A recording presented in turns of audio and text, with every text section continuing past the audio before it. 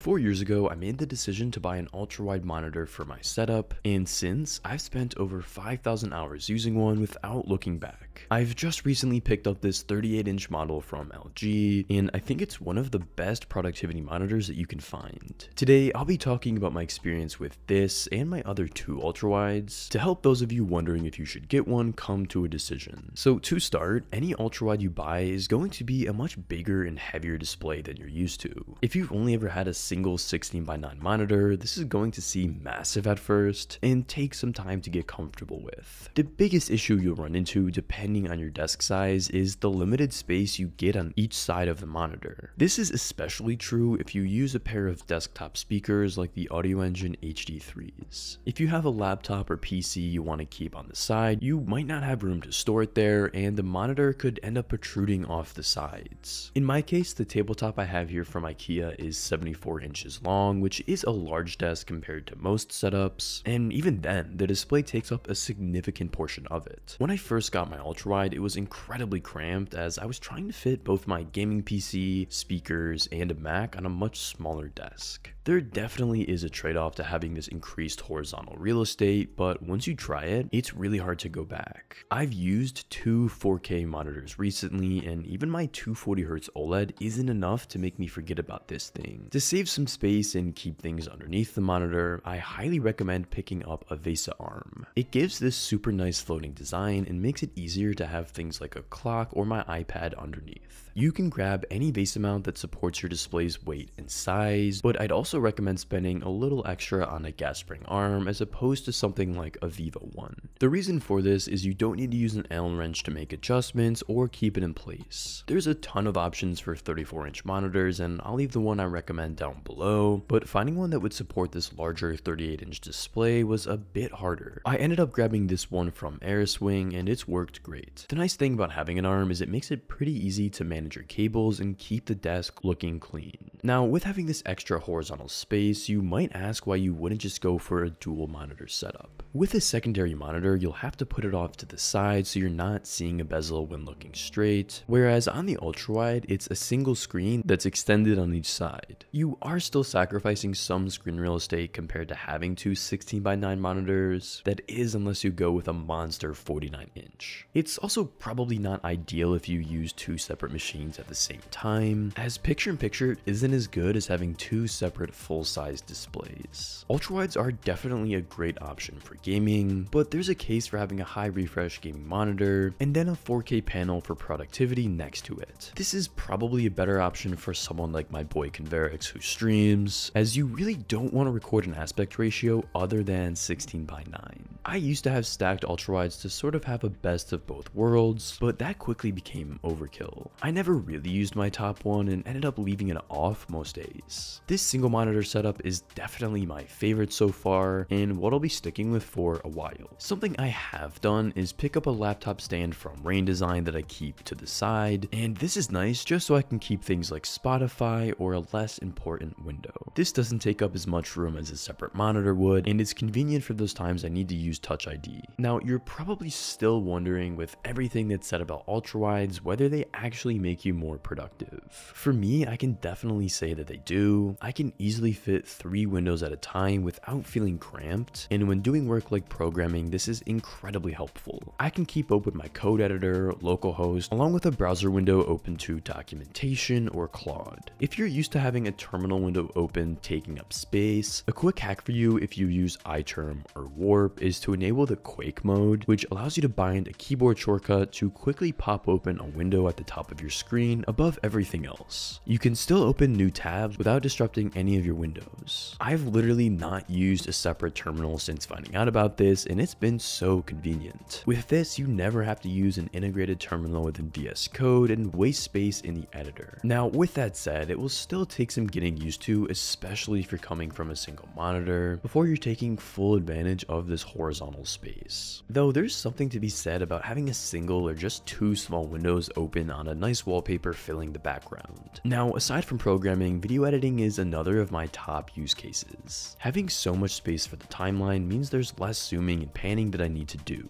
I find that whenever I have to edit on a smaller screen, I feel very cramped, especially as I keep open my shot list as I edit. Now, if you're a student, researching or writing is incredibly good on an ultrawide. You can have Google Docs open on one window with your assignment and a separate browser tab open.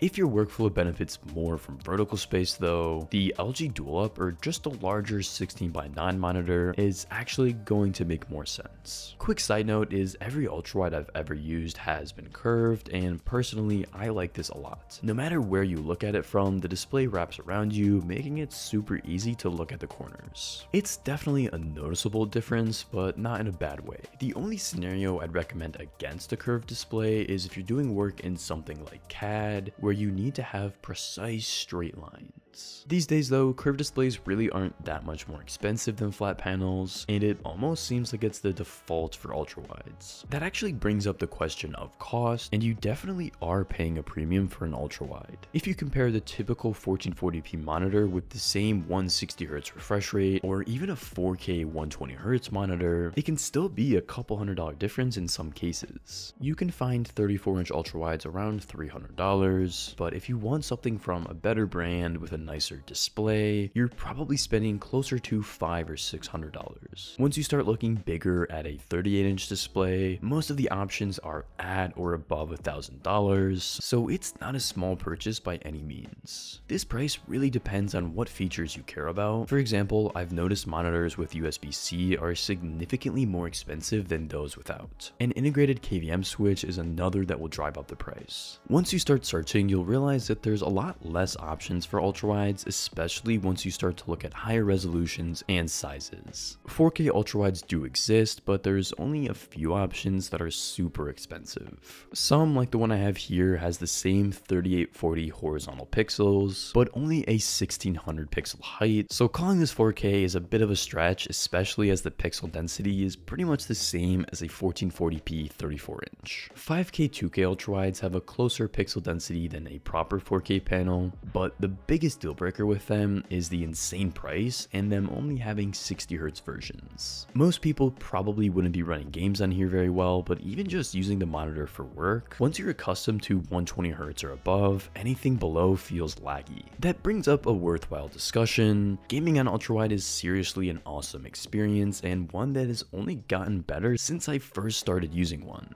These days, basically every new game supports the aspect ratio, and for ones that don't or don't fully, there's often mods that unlock that ability. Though if you're unlucky enough to come across a game that has no support whatsoever, the black bars are a big annoyance, especially if you have a larger ultrawide. If you're a console gamer who's looking to have a one monitor setup to work and game on, this probably isn't the right choice for you. The black bars are just annoying to look at and ruin the immersion of whatever you're trying to play. Assuming you have a capable PC though and play more single player games, this is where ultrawides really shine. The level of immersion with the display wrapping around you is insane because it's a lot more like how you see in real life. Even if you play more competitive titles, I don't think you should completely write off ultrawides, as you can get one with a high refresh rate and potentially have an advantage in that you can see much more of the map. The only downside to having a monitor with this many pixels is it will be significantly harder to run than a 1080p or 1440p display. It's not quite as taxing as 4K, but you'll still need a beefy PC to play the latest games at higher settings and still retain a high frame rate. Personally, I've always cranked my settings on ultrawide until I hit around 90, as this is where for more chill games, you can have a smooth experience but not sacrifice too much visual quality. Even after trying 4K OLED monitors, there's just something you can't beat about having such a wide display. Overall though, using an ultrawide has been a great experience over the last 4 years, and I don't regret buying my newest 38-inch version. If you enjoyed this video, you'll want to watch this one next, where I go over my entire desk setup featuring this monitor, along with various other accessories that keep me productive. Thanks for watching, and take care.